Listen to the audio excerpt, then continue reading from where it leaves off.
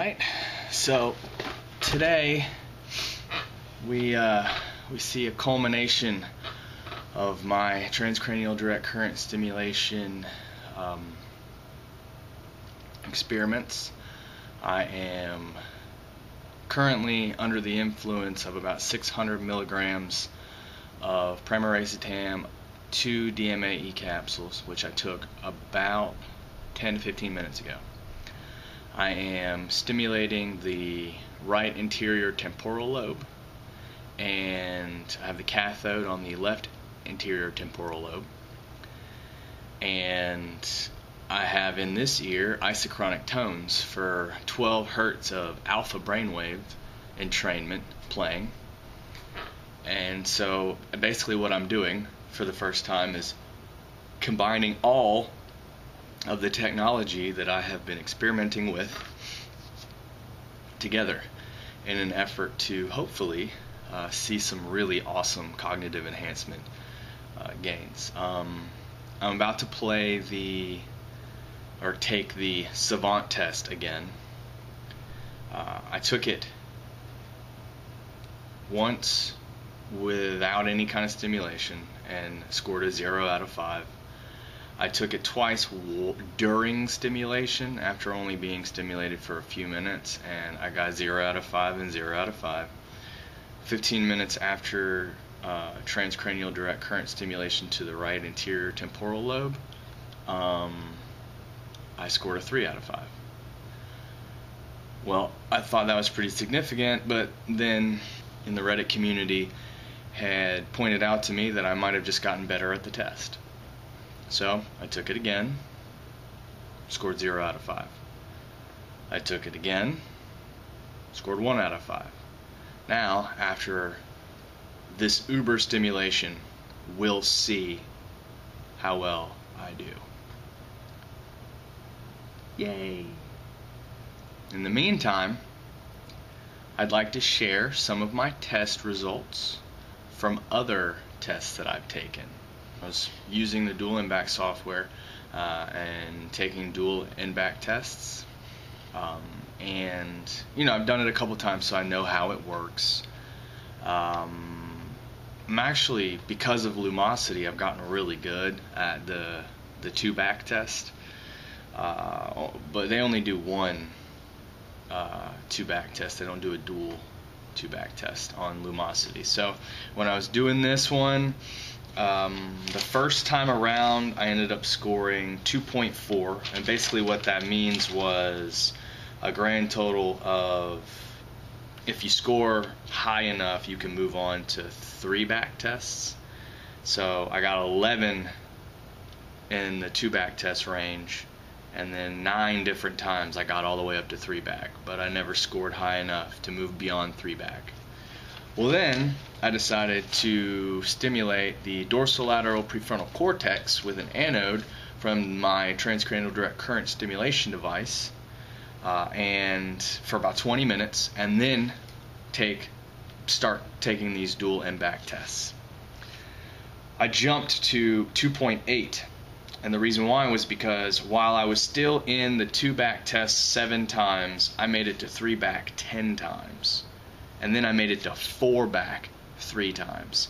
And honestly, I would have done better, but I actually messed up on one because I accidentally thought I was doing a 3-back test, but I was really doing a 2-back. So you can imagine I screwed that one up entirely. I think I would have actually at least scored one more 3-back at that point. The point is, though, this shows me beyond a shadow of a doubt that stimulation to the dorsolateral prefrontal cortex with transcranial direct current stimulation is definitely effective. It works the way that they say it's going to work. It excites the neurons, and your working memory does increase. I have further evidence to show that because I decided I was going to engage in Lumosity brain training games. There's a section for assessments that you could take, and I took all the assessments. Now here's the interesting thing. I took all the assessments while I was stimulated first, so that I could eliminate test wiseness. So it couldn't say, hey, I'm getting better at the test. If I take them stimulated first and then take them again unstimulated, because of test wiseness, if nothing happens, I should still score better than the first time I took them. Anyway, and if something does happen, at very least, we can prove that transcranial direct current stimulation actually decreases the learning curve. So if I score the same amount, then that means that I kicked off the necessity for a learning curve by being stimulated. But my results were actually different than both of those scenarios. After taking all, I think there's 16 total assessments on lumosity, various little games or whatever that require a level of thinking and memory. All of them I took while stimulating the dorsolateral prefrontal cortex.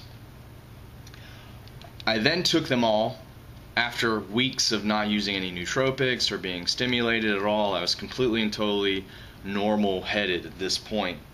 I took them all again, and one of the tests, one of the assessments, I scored an equal score. 3 of the assessments I actually did better on. The remaining 12 I did worse. So that means that I decreased my score 75% of the time and increased only 19%. So collectively, I actually performed somewhere around 57% worse in these cognitive games when not stimulated. And that was the second time around unstimulated, which means that test wiseness didn't have a factor in that at all. So my conclusion is dorsolateral prefrontal cortex, while stimulated, is very effective. Now, the thing is as much as I like the idea of increasing my working memory, I like even more the idea of turning off the left hemisphere of my brain and turning on the right so that I can acquire some of these savant skills. Anybody who knows me or has read Get Limitless could probably pick up the fact that I am obsessed with the idea of savant abilities, and I want to figure out how to induce them. And so I started stimulating the right anterior temporal lobe, and from what I read, that supposedly increases your ability to recognize objects. There were a couple articles done by people who stimulated that area and then did combat simulation training and did very well because of their ability to quickly react to basically the bad guys with guns on the screen. At any rate, so I was playing all the Lumosity games. Unfortunately, because of their scoring mechanism, the more you play the games, the higher your BPI is, regardless of whether or not you scored better or not. But there was one game in particular that I noticed was being affected by the right anterior temporal lobe being stimulated, and I wanted to show y'all that. Now, here's the thing. Like I said, the more you play the games, the higher your BPI goes. But even here, you'll notice, look, I'm stimulated up, up, up, up, and then all of a sudden even my BPI starts going down. But that's just the BPI. Let's look at the score history of this game. It's called raindrops. It's where little raindrops with very simple math problems appear, and then you have to solve them and dissipate the raindrop before it hits the bottom. Anyway, let's look at the last 50 games score history. You'll notice up, up, up. Obviously I was having a bad day there, but you know, for the most part it's on an upward trajectory, and then all of a sudden I stop stimulating. Bam. Now, this is all dorsolateral prefrontal cortex stimulation too. I didn't start stimulating the right anterior temporal lobe till about here. So then I'm on a steady climb, I'm doing really good, and then after that, I stopped stimulating altogether. Anyway, I just thought that was kind of significant with my experimenting currently with the right anterior temporal lobe, just to see that I felt that it was making a difference, and this scoring actually shows that it might have been making somewhat of a difference in my ability to recognize objects. Now that was when the cathode was on my left shoulder.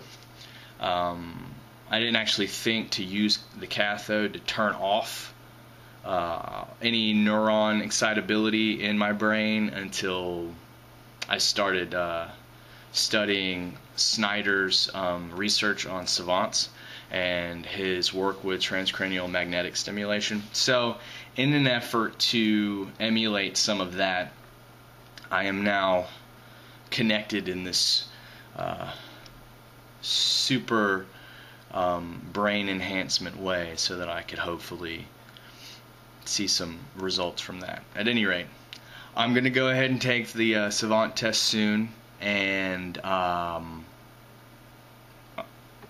yeah, I'll see you then. Alright, so after stimulation, I took the savant test again, and once again scored 3 out of 5. So time and time again I scored 0 out of 5, and one lucky chance I scored 1, but both times I was stimulated I scored 3 out of 5. In this particular instance, 2 of the 3 were dead on. You only have to get within 5 to actually pass. 2 of the 3 were dead on. So I'd have to say that there might be something to Snyder's ideas that turning off the left hemisphere of the brain while exciting the right hemisphere could actually lead to savant-like capabilities. At any rate, so that is my data I compiled for tDCS. Stimulation of the dorsalateral prefrontal cortex absolutely increases working memory. In certain circumstances, under the right conditions, stimulation of the right anterior temporal lobe does seem to increase awareness of objects, and it does seem to turn on certain savant-like abilities. If anything, it makes you much more aware of details. Self-experimentation chronicles continue. Brain enhancement through machinery is a go. Cross-modulation of multiple techniques of brain enhancement does not appear to be necessary. I don't feel like I got any more of a boost from using nootropics and entraining with alpha brainwave entrainment, and also stimulating with tDCS. I did find enhancement to be increased when I used nootropics and entrainment in beta. I did alpha today, and I feel like that might have actually slowed me down a little, but I'm not sure that that actually had any effect on the tDCS. But I am going to get some new nootropics. I will do some more tDCS in the future, but for now, that's my data, and I hope that you all enjoyed. Take care.